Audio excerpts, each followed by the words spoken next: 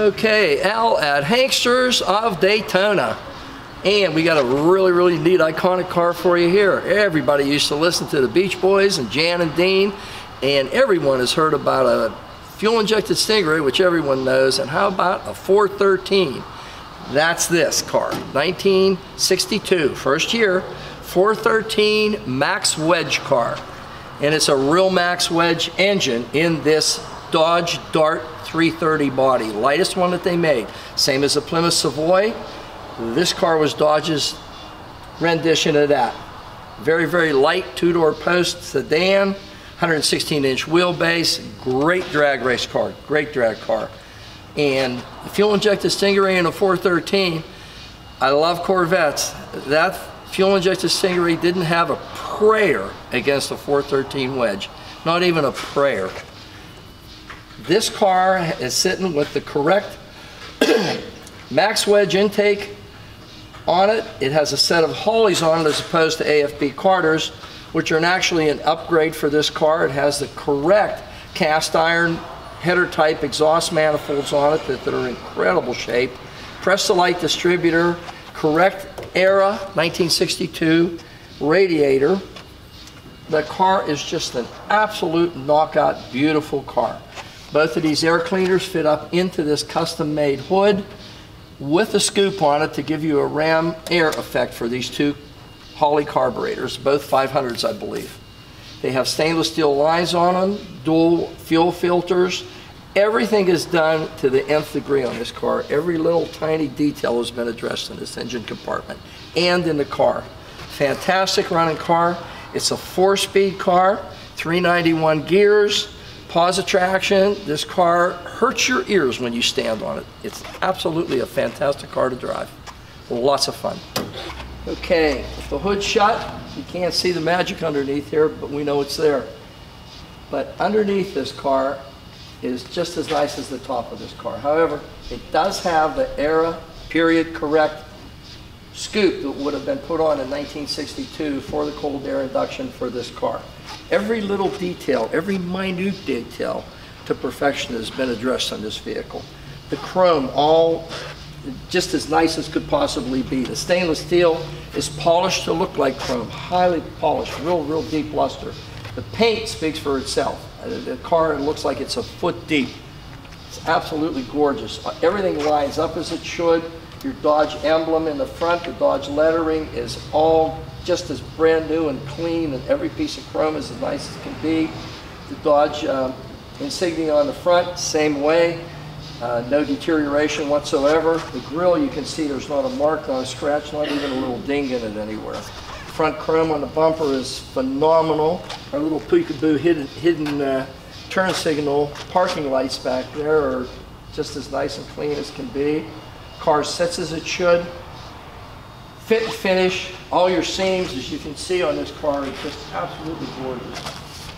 This is just such a neat car in one of the hottest color combinations you could ever possibly get. It's red, and they got red seats and a red carpeting in it, red headliner. I mean, everything on this car is red. It just screams at you whenever you're standing there looking at it.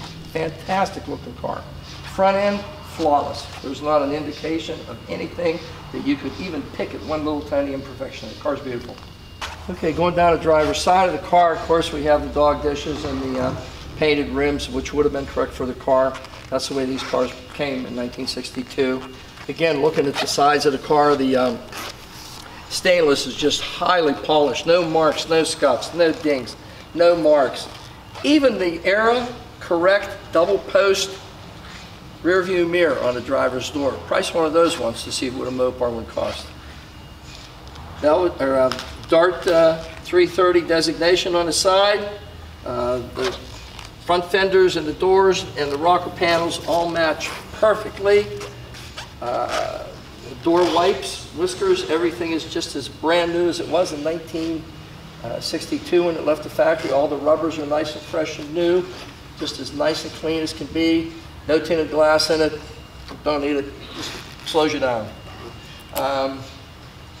Wipers, arms, and blades, highly polished stainless, again, correct for the era of the car. The car is just as straight as can be. Door handles, chrome's a foot deep. The locking mechanism just the same way. Where the doors go onto the quarters underneath, it's just as nice as can be. Your upper trim, no marks, no dings in it. Around the window, the drip molding. Look at this, there's absolutely nothing. It's so finely polished that it looks like chrome. The whole car's that way. Every piece of bright metal on this car is polished to look like chrome. No marks on the roof, no marks on the sides, no dings in the door, nothing. It's just a car that there's no imperfections that you can see. Obviously, this car never came this way in '62. In '62, they weren't really up on their game with quality control at that point, but someone really addressed that issue. Quarter panels, same way, no marks, no scuffs, no dings anywhere. Again, all the chrome. This is chrome here, not stainless steel. And again, to differentiate between the stainless and the chrome is almost impossible because they're so lustrous and such a deep luster to them. They're both flawless. Okay, going around the back part of the car, same as the front. The chrome is just absolutely flawless, just as nice as you could ever find. Even to where it matches the tail lights and backup lights. In this case, the little piece of chrome on the trunk lid is lining up just perfectly with it. The lenses themselves are nice and clean and fresh looking. Chrome on the back bumper matches the one in the front. It's just, there's no marks, no scuffs. It looks a foot deep with show quality chrome on it. Gaps around the rear deck on this thing are just as the hood, just as nice as you could possibly find. You couldn't possibly get the car to fit any better than it does. Correct turn down exhaust for 1962 in the back. That's the way they would have come. It would not have had chrome extensions on it at that era. This is the way they came. Great looking car around back. Okay, going down the passenger side, starting at the rear. Same as the other side. There's absolutely nothing that we can fault the car for. Rocker panels where they join into the rear quarters are just as nice and fresh and straight as can be. Quarter panels themselves are just absolutely beautiful. No dents, no dings, no marks. Chrome around the back window is just flawless. Hatch shelf in the back, it looks like the day it left the factory. The interior obviously is the same way. Trim around the drip rail, nice as can be. Tops of the doors, whiskers, the glass on this car has no flaws in it. Again, not tinted, just plain glass, but that's the way these cars would have come. The interior of the car matches the outside. Everything red, red, red. You gotta like red. Everyone does. Fantastic looking car. Really great looking car. The way the doors fit the quarters, like I said, the rocker panel going up onto the quarter the same way, just as nice as can be. Rubber around your vent wings is absolutely soft and nice and fresh. Door mates up to the right front fender just as it does on the other side. Nice as can be. No overhang. Great car. Absolute fantastic car. Now, this car is a 4-speed car. It's got 391 posi rear end in it. It is a 413. It is a max wedge. And it's a lot cheaper. It does not have documentation with it. If you want that, we have the same thing in a Plymouth in a 63 max wedge that was in the Chrysler Museum, documented to the nth degree. But you're not going to buy that car for what you will this car. And this car is a 4-speed instead of being a punch button automatic. And it's red. This car is available at HANKSTERS in Daytona, and I defy somebody to find another one this quality for what we're asking for this car. This is a gift of a lifetime for somebody. It's fantastic, fantastic play toy for someone in the summer. And one of my favorite cars, 413 Cross Ram Max Wedge, 1962. Dart 330, real light body, real neat car. The car is just incredibly done.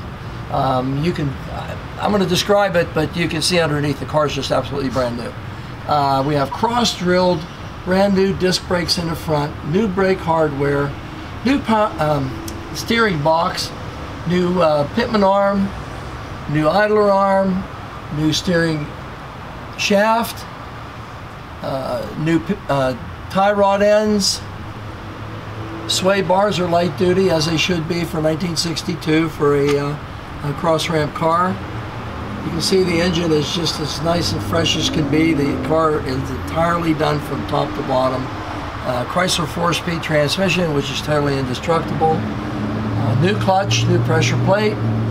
Subframes don't have any marks or scuffs or anything on them. This particular car, if you notice, has the subframe connectors to it, front to back. So pretty much it has a full perimeter frame, as the larger cars would have had. Fantastic car. 3-inch, not 2.5, not 2 1/8, 3-inch pipes coming off the factory cast iron exhaust manifolds. Also new shocks in the front, I forgot to mention. No sway bar because we don't use that in drag racing. Floor pans are absolutely gorgeous, beautiful. The structural supports underneath are just like brand spanking new. It goes into 2 3-inch stainless mufflers. They have a real nice original equipment sound to them, a nice pop, nice crack to them. Great looking car underneath. Brand new drive shaft, new U-joints, all new parking brake hardware that you can see is all hooked up and functional.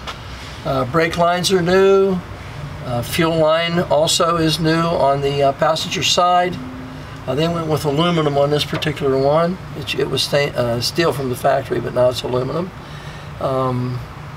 Fantastic car. Just really a great car. Okay, continuing on. The floor pans in the back are just like the front. Absolutely flawless. No rust, no deterioration at all. Rear drum brakes, new shocks in the back, just like the new ones in the front. Almost looks like a set of super stock springs. I didn't check the part numbers on them, but they have a nice arch to them. Great looking set of springs. The 3-inch outlets on the mufflers go down to 2 1/8. Tailpipes appear to be stainless steel with the correct type turn downs in the back, as Mopar would have had them in 1962. Subframe in the back that is connected to the front, as you can see, with a real well-made subframe connecting structure. It's also welded to the floor pan, so it is pretty much a real perimeter frame on this car at this point. Very, very strong. Drop downs are just the way they came from the factory. Original equipment gas tank. I don't know what you could possibly find wrong with this car. This car is absolutely as gorgeous a vehicle as we have in our building. It would be a great addition to anyone's collection, and a hell of a nice car to drive, and makes sounds that will make your spine tingle. Fantastic car.